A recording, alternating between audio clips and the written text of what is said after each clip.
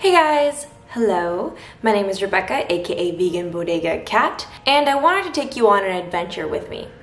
Today I want to go try to find a sustainable razor, a more eco-friendly shaving option. Over the last year, I've been trying to cut down on waste. I'm not zero waste, so whoever's gonna hold me to that standard and then bash me for not being perfect, I'm not claiming to be zero waste.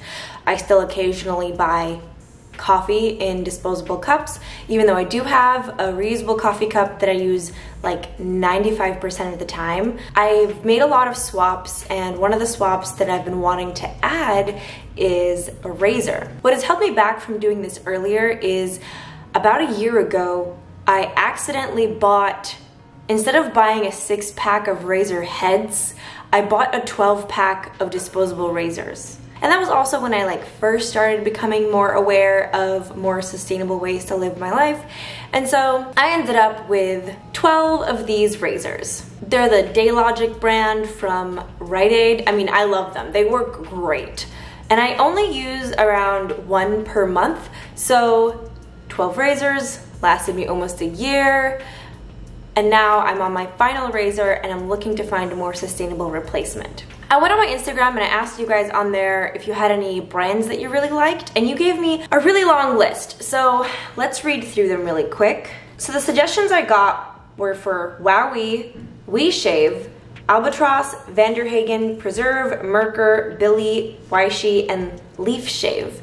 I've looked a few of these up, not all of them. They were on the more expensive side. The one that I really thought was beautiful was like $75 for the razor and some cartridges. Let me see, which was the one I really liked the design of? Leaf Shave.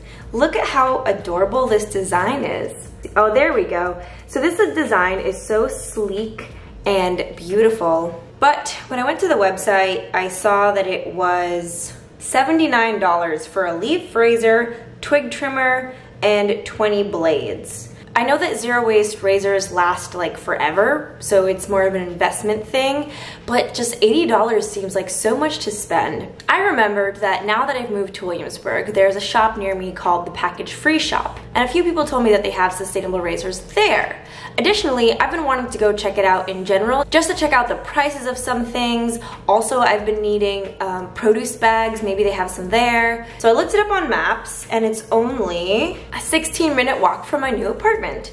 So today, I'm gonna go walk those 16 minutes, just see if I can find a good razor, do a little bit of exploring, maybe get some reusable grocery bags, you know, the thin ones for produce, and I thought it'd be really awesome to bring you guys along with me. But before we go, sorry, one more thing. I feel like this is a good video to add this into. Our apartment building has a compost program. And what my boyfriend and I do is we collect all of our compost in this Bustelo can, and when it's full, we just bring it downstairs and put it in the compost. Unfortunately, over the past few weeks that I've been living here, I've realized that a lot of people throw away their compost in plastic bags. And I don't understand why that is, because they're taking the time to put their compost aside, you know, so they have to care. So then why do they add plastic to the compost after caring enough to put their compost aside? There's currently a sign on the compost bin saying, oh, please don't put plastic in the bin, blah, blah, blah. But it's like an entire page of like so many words. And I think if there was a more straight to the point sign, people would get the picture. So I made one. I hope the landlord doesn't mind that I'm gonna replace his sign. Are you ready for my beautiful graphic design work? Ta-da! It says, please no plastic bags in the compost bin. Contaminated compost gets thrown into landfills. And it has a big slash through the plastic bag, just in case somebody doesn't speak English. So what I'm going to do is go downstairs and take out the compost, but also replace the landlord's sign with my sign. So let's go do that. So that's the landlord's sign. It's like 500 paragraphs. Nobody's gonna sit and read that. And can you see all the plastic in there? We're gonna try to take care of that. All right, hopefully that does something. I'll keep you updated on my Instagram if it helps with the plastic problem. All right, here we are.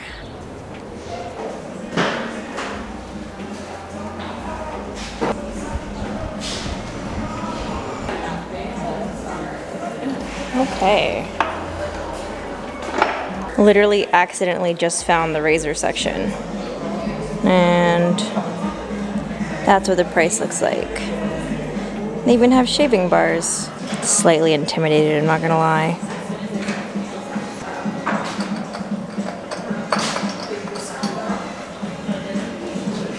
Whoops.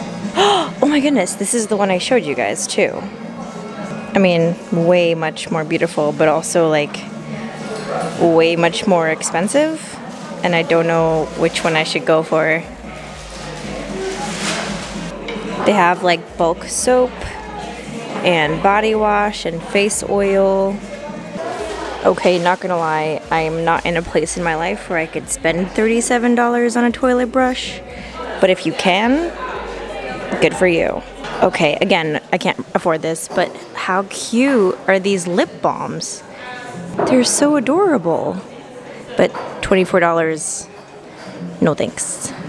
Check out this coffee straw. It's bendable and it's like small, so you can put it in like coffee cup holes. That's kind of insane. Okay, I might get this. It's a bubble tea straw. I mean, how often do I drink bubble tea though? Alright, these are the bags I was talking about that I wanted to get. They are $4.95 each. I don't know. Alright, so I spoke to a few of the associates and they made this one seem totally worth the $80. Partially because it pivots when you shave, ta-da! And partially because it has a lifetime warranty, so I'm basically just buying shaving for the rest of my life. So in my head I'm kind of justifying it. Versus this one does not have a warranty and it doesn't pivot, so it's much easier for me to cut myself, and that kind of scares me. Another difference I forgot to mention is that the Leaf razor has 3 blades while the Albatross only has 1. Alright, I'm doing it, guys.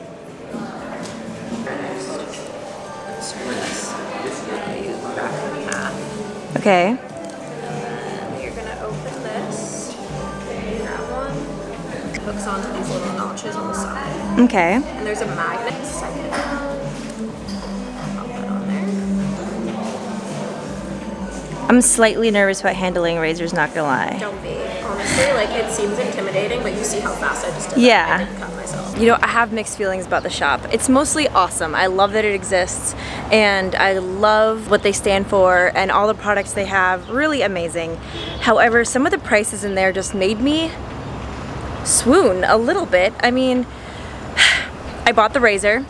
It's $80. That's kind of crazy, but it has a lifetime warranty, right? I just paid $80 to shave for the rest of my life. That's kind of justifiable, you know? However, like there was $24 lip balm and stuff like that that I just can't in a million years justify spending money on. Even though I know it's like better for the planet to buy like reusable lip balm containers or whatever the marketing point those lip balms had. I still can't. $24 for a lip balm is really insane. In short, I love it, but I'm not quite sure how it makes sustainable living reasonable for normal people. Kind of excited to try it, honestly. So here she is. Probably the most aesthetic looking razor I've ever seen. It already has the blades in it, and this makes me want to just go shave right now. I'm just gonna, let me see, do I have any hairs on my arm? Not really.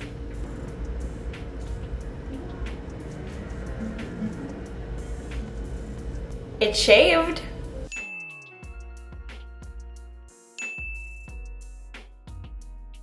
So I'm gonna shave with this. I'll come back and let you guys know what I thought about it.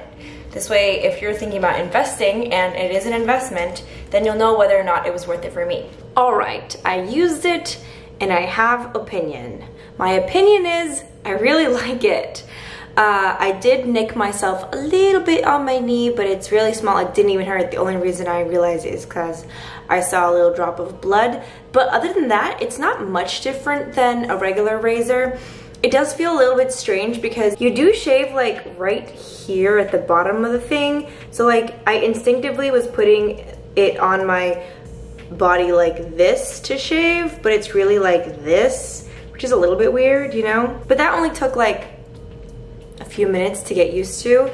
I shaved with like soap because I didn't have any shaving cream. It's really like nice and heavy. It feels super high quality. Would I recommend it? So if you can afford $80, I would suggest to go for it, because other than like really inexpensive blades, which you can get for like 10 cents each, you're never gonna have to pay for a razor again. And so $80 over, I have like so many years of shaving left in my life. Like, I'm 26 now, probably gonna be shaving till I'm 76. Maybe after that I won't care anymore. Let's just say I'm gonna shave till I'm 76. That's 50 years, and that is 80 divided by 50. Does that make it $1.60 a year? 80 divided by 50 is 1.6. Pretty worth it. But let's be realistic, you know, what are the chances I'm not gonna lose it? So if I have this for the next 20 years, it's $4 a year. If I only have it for the next 10 years, it's $8 a year.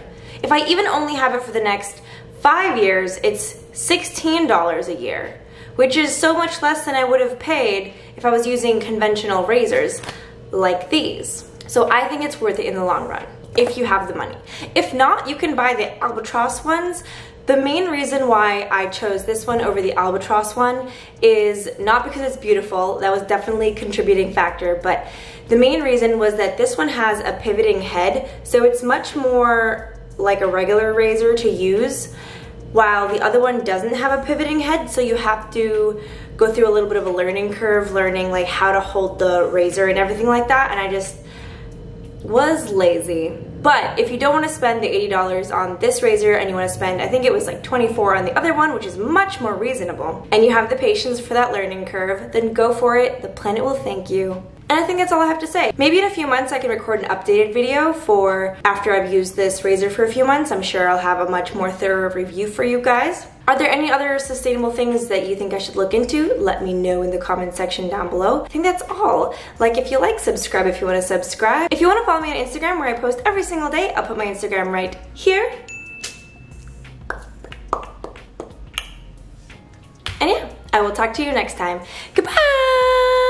A huge shout out to Jessica, Christina, Marlene, Osiris, Maya, Michelle, Kaylin, and Marielle. You guys help make these videos possible. If you want to become a Bodega Babe, check out the link to my Patreon in the description down below.